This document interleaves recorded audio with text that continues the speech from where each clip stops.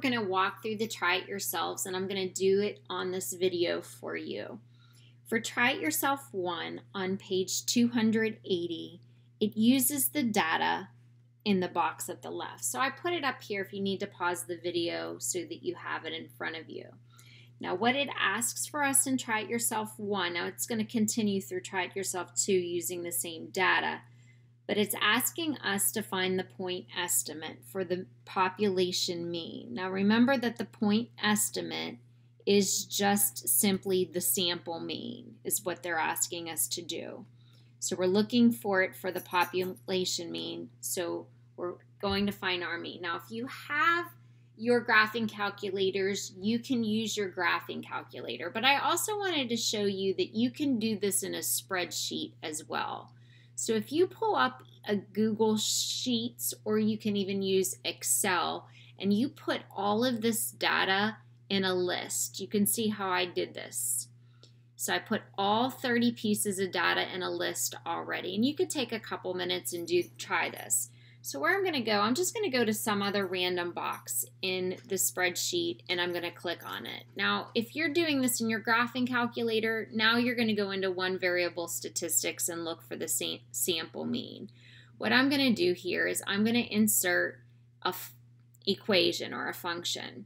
So I'm going to go up here and I'm going to scroll till I see average. At the very top, I can see average. So I'm going to click on average. Now, what do I want it to average together?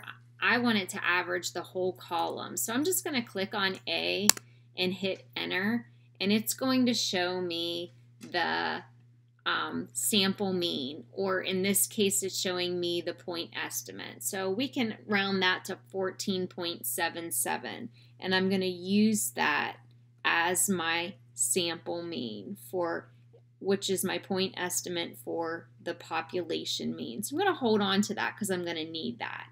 Now if we move on to try it yourself number 2, and this is at the bottom of page 282, it's going to ask us to use that data and find a 95% confidence level use a 95% confidence level to find the margin of error. So what we're looking for is E.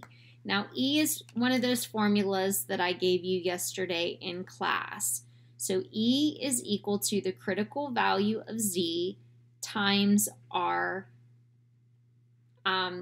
population standard deviation. Now you can remember that it said if you do not have the population standard deviation, then we can replace that with our sample standard deviation, and we'll have to divide that by the square root of 30, which is our sample size.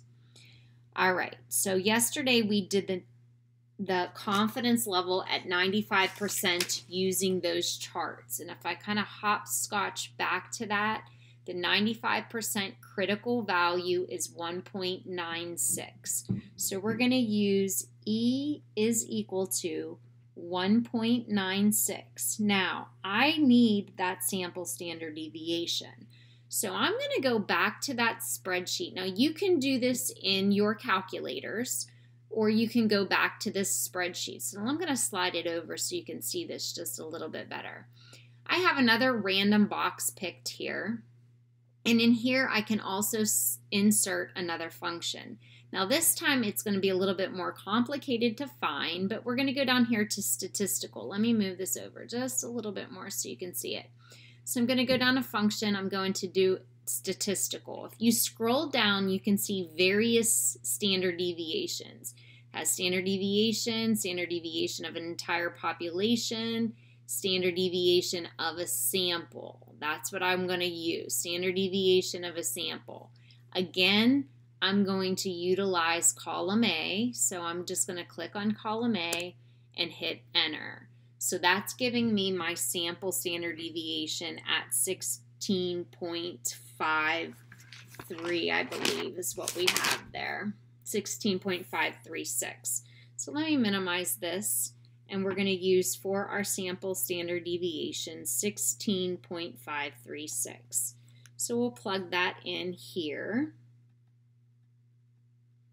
and divide that by the square root of 30. Now when I calculate that out, that finds me a margin of error of 5.917. Now, what does that mean?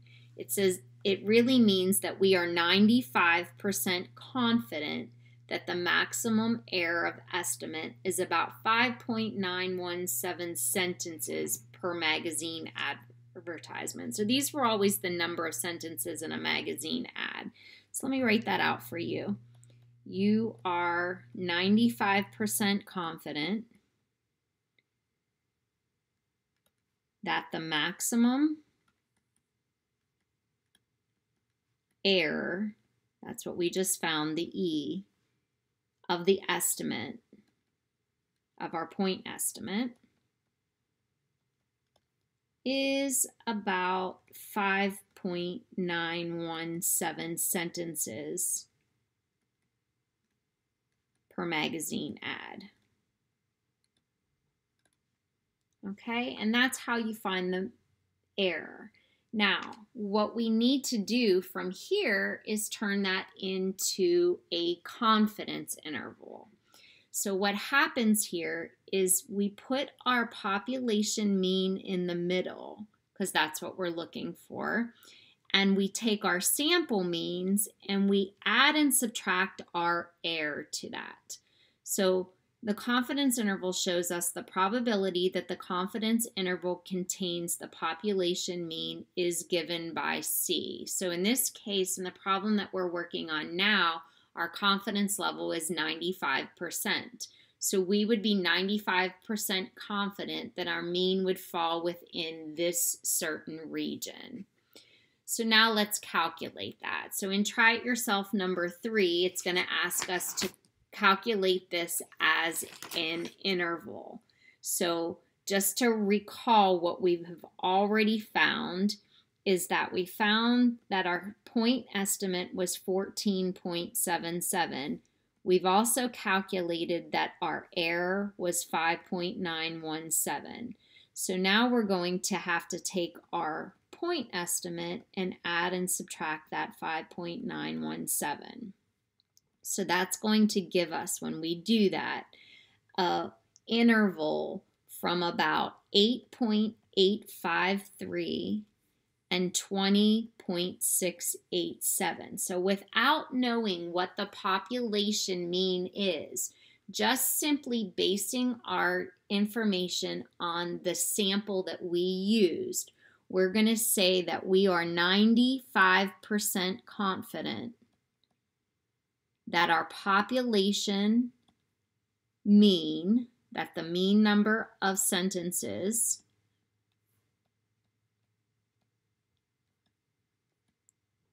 per magazine ad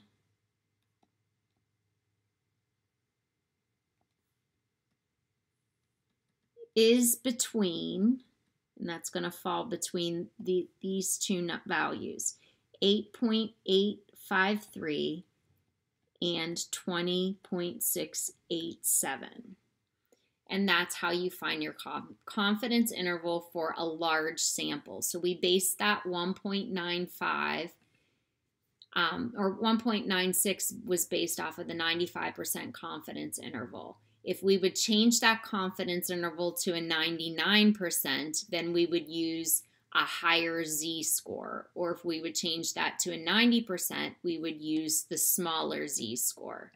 So that gives us the confidence to say that at a 95% confidence, our mean is going to fall somewhere in that mean, in between those two values. If we raise that confidence, it's going to make our interval wider. If we lower that confidence, it makes our interval smaller. Now, the last thing we need to talk about today is, well, how can we use, or how can we calculate to figure out what our sample size should be if we want to stay within a certain error? So what we did was we rearranged that formula to find n. And when we rearrange it, we get n is equal to our confidence level of z times our standard deviation divided by what our error, or what we would like our error to be, and we square that. All right, so let's look at an example of how to use our information to calculate what our n should be. So if you look at Try It Yourself number 6 with me, and on Try It Yourself number 6, this is at the bottom of page 286, and this is going to utilize the information from example 6. So I'm going to still example 6 standard deviation. It says how many magazine ads must be included in a sample if you want to be 95% confident. So I'm just kind of listing what I need here. That the sample mean is within 2 sentences of the population. So I want my error to be within 2 sentences. And up in example 6, it's telling us that our standard deviation, we're going to approximate that to be about 5. So now we can calculate what size sample to use to make sure that this will work. So with a 95% confidence rate, that means my z sub c is that 1.96. Of course, if it was 99, it would change, or 90, it would change. We're going to take 1.96 times our error and divide it, times the standard deviation, and then divide it by the error. And we're going to square that. And that's going to say that 9, it's going to give us approximately 24.01. Now, we don't want to round that to 24 because that wouldn't be enough. So we're going to say that we would need at least 25 magazine ads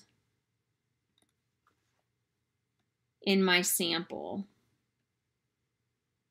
to ensure that I would have an error that ranges within 2 of the actual mean. Okay, so we calculated, just to recap what we've done, we have calculated our point estimate by just finding the mean. Then we found our error by taking our confidence level times our standard deviation divided by the square root of 30. And then we transferred that into a confidence interval by adding and subtracting our error to our sample mean. Then we also calculated what n should be by knowing our standard deviation, our level of confidence, and our error. All right, I'm going to give you a few problems for you to try. I'll put those on Google Classroom for you.